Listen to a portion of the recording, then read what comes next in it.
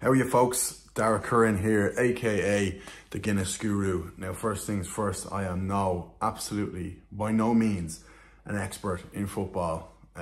So these predictions might be a little bit all over the shop, but we'll give it a go. Also a disclaimer, I am a Man United fan for my sins, so there might be a slight bit of Man United bias in here. My predictions for the 2024-2025 English Premier League season I'm going to go from 7th to 1st to build up the crack. Number 7, Newcastle. Number 6, Spurs. In 5th, some people think they'll probably come higher than this. I'm going to go with Chelsea. Still think they have a lot of work to do from having such a terrible couple of seasons previous. In 4th position, some people won't be happy with this, but I will go with Liverpool.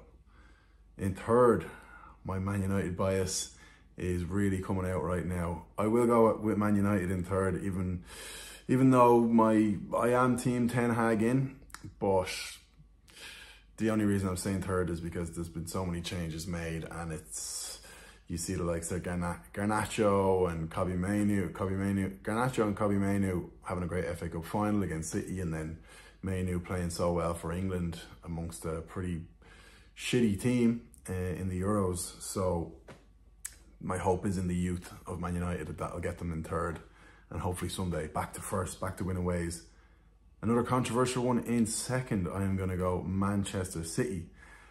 My head screams this is completely wrong and they're just going to romp the league again, but my heart says Arsenal will make it 3rd time lucky, and they will. Yeah, it's definitely now or never, do or die for Arsenal. Arteta won't be feeling the pressure to win a league because he's done so well with them, but they have to do it. They just have to do it.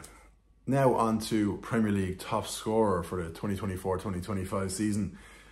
Obvious answer, cop-out answer is Erling Haaland. A lot of people probably say Mo Salah, even though he's getting on a bit.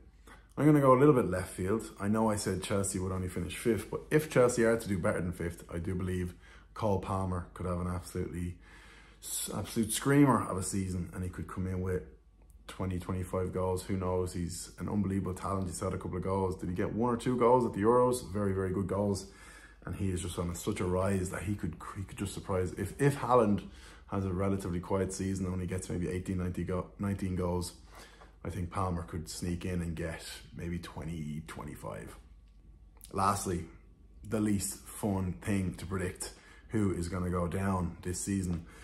I'm going to go with 2 of the favourites, Leicester and Southampton, and then I'm going to throw Everton in there. I think, like the way I said about Arsenal, that they're bound to win it. It seems like Everton, despite the fact that they are a huge club, when I was growing up through the kind of mid-2000s, Everton would have, even until recently enough, Everton would have been up there kind of 4th, 5th, 6th, fighting for Europa League places, stuff like that, but unfortunately they've just gone to the dogs in the last few years. And it seems like, for me, the end is near. The time is now for Everton to get relegated.